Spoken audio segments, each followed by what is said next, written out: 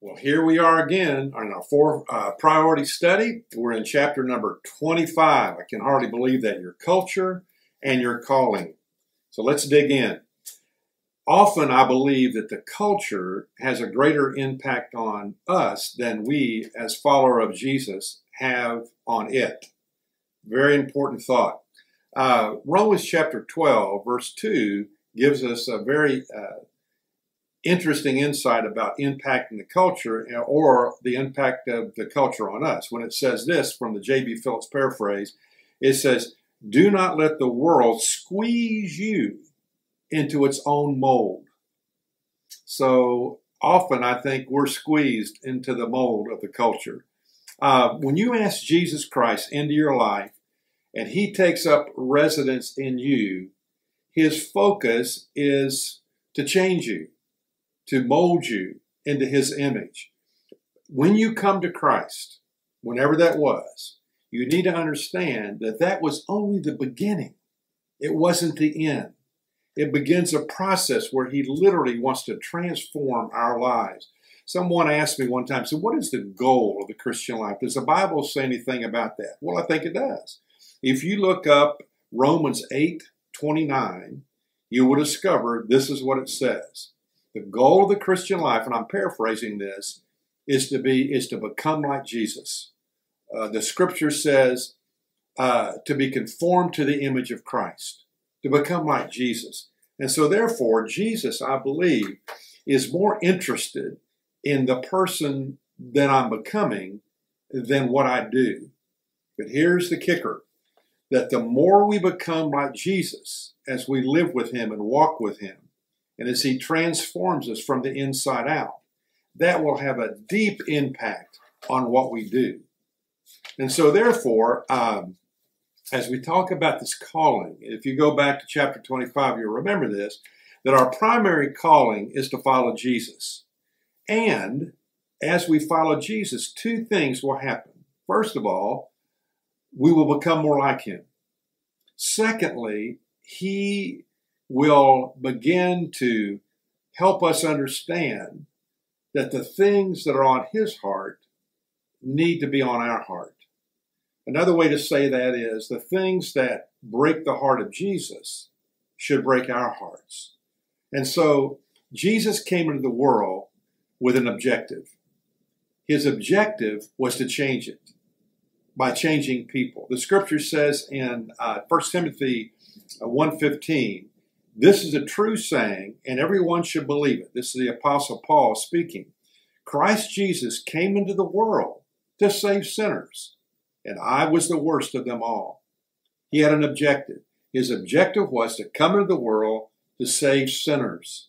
It says in Luke chapter 19, verse 10, Jesus revealed that he had come to seek and to save that which was lost. So he came to save sinners, and he came to save the lost. Lost in the sense that we're disconnected from the God that created us. Jesus came to change the planet, and he knew that to change the planet, you have to change people. So often in our culture, we just don't go deep enough. We just rearrange the mess, and we don't go to the real heart of the matter, which is to change the heart. And that's what Jesus came to do. So therefore, here's an amazing thing. He wants to use you, and he wants to use me in the process of getting people to him so he can love on them and so he can change them. In Matthew 4:19, the scripture says that Jesus says, "Follow me and I will make you fishers of men." Not fishers of money, not fishers of stuff, not fishers of reputation, not fishers of power or prestige, but of men. Jesus wants to use men and women who follow him to also be used in the process of helping other men and women come to know him. You know, fishing is I have a lot of friends that love to fish. I like to fish. I don't love to fish. But there are a lot of analogies that come out of fishing that will help us with this whole thing where Jesus said, become a fisher of men. And one of my friends years ago, a guy named Bob Hewitt in Orlando, Florida, lined up a fishing trip. And we've been working on this trip for a long time. And finally, we got in the SUV with the boat behind us and headed south to the southwest part of the state of Florida, a little area called Chokoloskee, to go fishing. Well, Bob was amazing. And he says, as a person and as a fisherman, he loved to go fishing. He loved to take people fishing. And the kind of fish we were looking for in that area of Florida was snook. Now, snook are an unbelievable fish. And I was told that as soon as they hit that bait and get that hook, they absolutely go down to the bottom as far as down as they can go. So it is a fight. You have a battle on your hand. So he also, as I reflected back, taught me some things about how to fish successfully, but also those same principles can be used in terms of how to be a fisher for Jesus for men and women. So let me talk about a couple of those characteristics or traits of a great fisherman and how that relates to being a fisher of men. First of all, a real man who fishes is positive. A real man who fishes is positive. This is the person, and this is the way Bob was. Today's going to be today. Boy, we're going to get the big one today. They're going to be biting like crazy today. Well, by the time I'm out in that boat getting ready to cast in, I'm on fire. I can't wait. Positive. In the same way, Jesus says, I want you to be positive because you are positively convinced that men and women need Jesus. And that positive outlook is critical in being a fisher of men and women for Jesus Christ. Secondly, Bob said, you got to be persistent. You don't give up. I remember when we went out the first day, that first afternoon really, we only caught 2 little old skinny trout. It was nice to get the skinny trout, but we didn't get the big snook. But the next day, because Bob was persistent, that afternoon, we got the mother lode.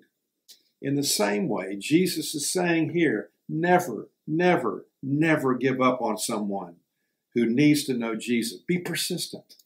Thirdly, a real man who fishes is patient. Bob was always patient with fishing and with me because I was a little impatient. He used a lot of different methods also. If one bait didn't work, one lure didn't work, he put another one on till finally he was successful. In the same way, Jesus says, patiently love people to me. Stick with them. Never give up. Keep after it. Be patient, just like he's patient with you and me. The fourth thing Bob said is a real fisherman is passionate. Bob had a passion for fishing, and he had a passion for catching snook. And I remember that afternoon when things began to happen, we found some success. He said, all right, we're going to get out of the boat. We're going to wade in shallow water, and we're going to catch some snook. And within minutes, bam, they started hitting that bait. Because Bob was passionate, we started being successful. In the same way, Jesus wants us to be passionate about him and about fishing for those who don't know his son, Jesus Christ. And so there it is, positive, persistent, patient, and passionate. Are you like that with people? And for those who don't know Christ, well, you think about that real hard.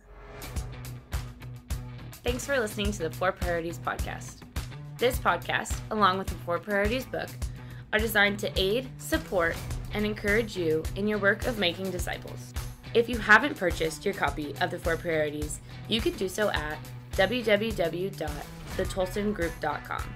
Please subscribe to this podcast and follow John on social media for more resources and teaching. See you next time on the 4 Priorities podcast.